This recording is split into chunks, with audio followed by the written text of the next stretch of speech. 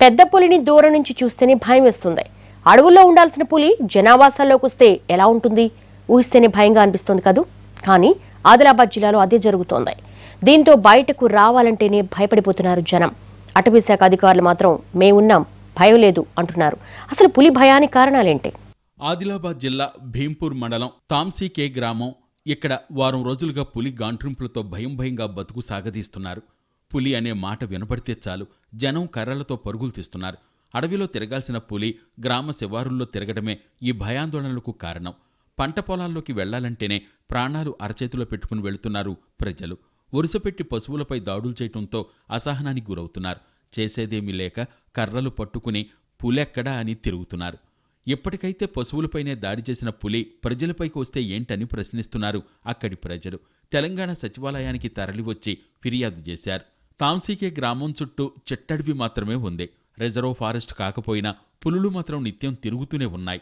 పిల్లలు స్కూలుకి వెళ్లాలంటే ప్రత్యేకంగా సెక్యూరిటీ పెట్టవలసి వస్తుందంటున్నారు గ్రామస్తులు. ఇక పులిని చూసిన వారి పరిస్థితి మరీ దారుణం. ఆస్తులన్నీ వదులుకుని వెళ్లిపోతామంటూ ఆవేదన వ్యక్తం చేస్తున్నారు. 4 నెలల సంది మేము చెప్పుతున్నాం, అలా వస్తున్నారు పోతున్నారు. మరి నిన్న ఒకళ్ళ మా మాజీ సర్పంచ్ పడితే మీద డైరెక్ట్ ఫోన్ చేస్తే అప్పుడు అందరు అధికారులు వచ్చి చర్చ తీసుకున్నారు. మేము నష్టపరిహారం ఇది అది ఇస్తామని ఒప్పుకున్నారు. ఇస్తారు ఇవ్వాలి. కానీ మాకు ఇప్పుడు మస్తు బాధ ఉన్నది. ఇవాళ 9:30కు బడి దగ్గర ఉండే పులి ఊరోళ్ళు చూసిండ్రు, సార్లు చూసిండ్రు, అందరు చూసిండ్రు. గోదాలు ఎడ్లు అక్కడ కొండపోవద్దు అని చెప్పేసిండ్రు. అయితే ఇక ఊళ్ళో అందరు ఇంటికాన్ని ఉన్నారు ఇప్పుడు సద్య. అయితే పులి సంచారంతో జనాగ్రహం ఎక్కువ కావడంతో అధికారుల్లో చలనం వచ్చింది. గ్రామంలో పర్యటించి పులి సంచరించే ప్రాంతాలపై క్షేత్రస్థాయిలో విచారించారు. గ్రామంలో పర్యటించి చనిపోయిన గాయపడ్డ పశువుల యజమానులకు భరోసా కల్పించారు. పులి వల్ల ప్రజలకు ఎటువంటి అపాయం కలగదంటున్నారు అధికారులు. జరిగిన నష్టానికి పరిహారం చెల్లిస్తామంటున్నారు. పులితో పాటు ప్రజల రక్షణ కోసం ప్రత్యేక సిబ్బందిని రప్పిస్తున్నామంటున్నారు సిఎఫ్ వినోద్. త్వరలోనే పులి కవ్వాల్ టైగర్ జోన్లోకి వెళ్తుందంటున్నారు ఆయన.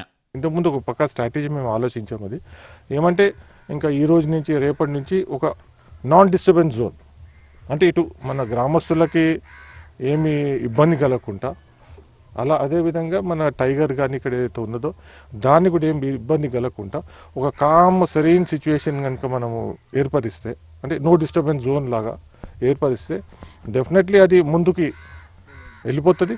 లేకపోతే ఇక్కడ ఏం లేదని చెప్పి మళ్ళీ తిప్పేసి పోయి మళ్ళీ నేను తర్వాత వస్తా అని చెప్పేసి కూడా కవ్వాల్కి మనకు అనువైన టైం ఉన్నప్పుడు వస్తా అని చెప్పేసి కూడా వెళ్ళిపోయే సందర్భాలు ఉన్నాయి. So that's what we are planning.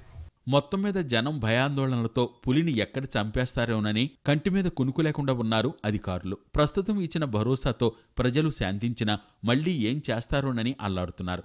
అలాగే గ్రామస్తులు కూడా పులి ఎటువైపు నుంచి వస్తుందోనని బిక్కుబిక్కుమంటున్నారు.